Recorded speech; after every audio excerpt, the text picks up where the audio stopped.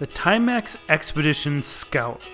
This is a new model from Timex which basically answers a question I've had ever since I posted a review on this watch, the Timex Weekender. Now, the Weekender is a great watch, still very popular, and it does a lot of things right. But one question I'm very frequently asked about is the size. It's 38 millimeters. And coupled with its thin lugs and simple round case shape, it is somewhat small on the wrist. In fact, Timex markets this watch as a unisex model. So sometimes people looking for similar heritage styling are looking for something a little bigger. And this watch, the Expedition Scout, is that watch. In general, I've recommended the Expedition line to people looking for an affordable everyday watch because they are durable and they are well designed, but this Scout model really is an outstanding example in my opinion.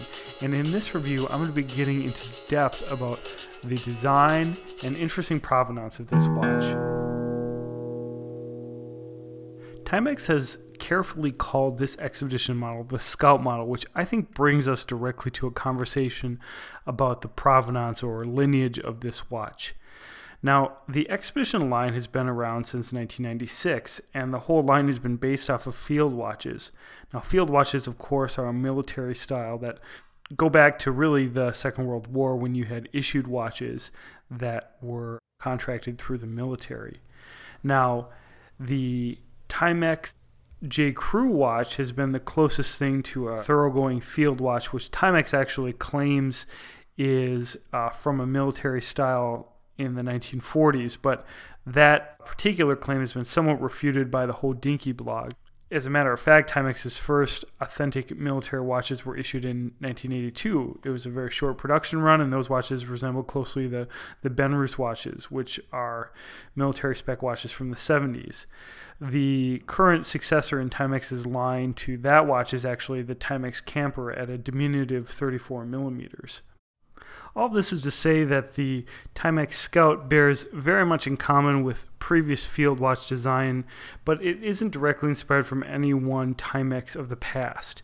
Now, the Scout name is also a hat tip to the fact that in the 50s, Timex made watches for the Scouts, and there are still vintage models that are collected these days of a very similar design, although they usually don't have military timing set on the dial. So let's take some time looking at this nicely cohesive dial design. You don't have any kind of chapter ring on this watch's face. It just goes directly to a seconds track which borders around the dial directly with the case. The inside of the case under the glass is polished, and so you get reflection of that track sometimes in the case itself. Then you've got prominent hour Arabics with smaller military Arabics. Timex Expedition logo, of course, underneath the 12 o'clock marker, and then the Indiglo light function along with the water resistance underneath. I also shouldn't fail to mention that the date window aperture is very nicely integrated into the 24-hour military time. The hand shape is described as a sword hand shape with a needle tip, and of course the second hand is an arrow shape. Now, all of this is extremely similar to another very popular field watch, which is the Hamilton Khaki, arguably the quintessential field watch, and these watches look remarkably similar. In fact, you could argue that the Expedition is just aping one of the variations of the Hamilton Khaki's design. Now, the Khaki does actually have serious military provenance and is directly inspired from Hamilton models that were issued for decades as mechanical military field watches. So, interestingly enough, I do think these watches merit some close comparison. So I'm going to be doing a separate video comparing this $30 Timex to this $300 Hamilton. But I want to return to the Expedition and talk about specifications a little bit more. You'll notice that the caseback says that it's made of stainless steel, but it only says that the caseback is made of steel. Now that's interesting because the rest of the case is actually made of brass and is plated in such a way that it appears to be a brushed stainless steel. This is really remarkable if you think about it. When I first saw this watch, I thought, wow, what a nice satin brushed finish. They must be using a stainless steel case.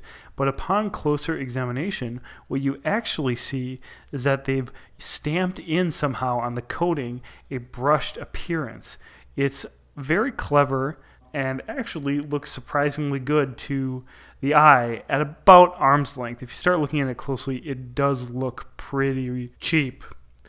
Now, this plated finish is something that over time could chip, but it hasn't been a problem on the watches that I've owned. One huge improvement over the Weekender is the prominent crown. This is a large, toothy crown that is similarly plated to the case. It is prominent and does seat in the case, but overall it feels oversized and is very easy to manipulate. Now, one sign of robust crown design is the play in the stem, and I'm glad to report that this one really feels sturdy in whatever position the crown is in. Here's some footage of the watch on my wrist. I have 7-inch wrists, and the 10mm case thickness coupled with the very lightweight quartz movement really makes it a very comfortable watch to wear. You probably noticed earlier that the lugs are 20mm wide, and they are actually chopped at the end, so they're a little bit shorter and square. So that squared lug look works very well on the wrist, in my opinion. Adjusting the crown is a piece of cake, and easily adjust that large crown with the watch on your wrist. Overall, this is a very competent feel design.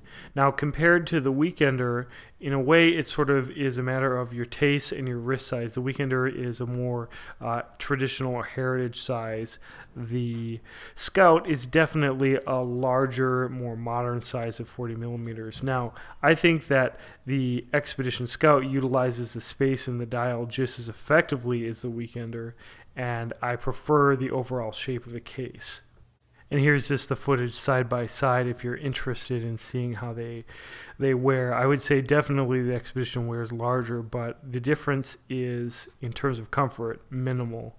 Normally a strap at this price point deserves to be replaced immediately with some decent leather strap, but the fabric pseudo canvas strap is actually breaking in pretty nicely, and does have a branded buckle. It's decent enough. As I noted, the Caseback is a snap-on style, and that means removing it is very easy. You just pop it off, and what is revealed is, I believe, the same movement in the Timex Weekender with a larger movement spacer. This ensures that you're going to be able to replace the battery with very common batteries and easily service the watch. One nice little touch, Timex did actually put some lume on the hands. It looks pretty weak, honestly, and so I would always end up using the Indiglo function if I needed to check this watch's time at night. Okay, so what are the pros and cons of the Timex Expedition Scout in summary? Well, pluses. You've got a great design, field inspired, well executed, lots of nice touches. And it's also in a very affordable package. You're talking about $30 or $40. And how would I ding this watch? Well, first of all, I'm not a huge fan of the brass and then plated construction that's so common to these Timexes. They typically show wear in a way that's much less attractive than an actual stainless steel case. They'll just chip. Secondly, the actual analog quartz movement is very basic and actually fairly loud too. It isn't quite as loud in this watch as it is in the Weekender, which is extremely loud, but it's kind of annoying. And then lastly, the style, even though it's generally from a strong military design, it's derivative, and as I think I demonstrated, doesn't really have a strong historical precedent in Timex's design heritage. One last quirk, the quick set date in this movement is notoriously hard to set, and I really am not able to set it actually with this watch very easily at all. So make sure you check your watch to make sure you can set that movement correctly when you're buying your watch. But overall, I can give this watch a very solid thumbs up because this is a true heritage inspired design at an extraordinarily affordable price point. You are getting a truly well-designed watch for the cost of most watch straps in higher-end watch collecting. And I really think that's remarkable. And Along with that great design, you're getting a great size. 40 millimeters, in my opinion, is almost the ideal case size. And given the way that Rolex and Tudor have been making their similar sports watches, I think that 40 millimeters is going to remain a popular size. I want to thank you for watching this video. Please consider subscribing if you'd like to see more watch and gear related content, and please feel free to check out some of my other videos that are linked in this end card.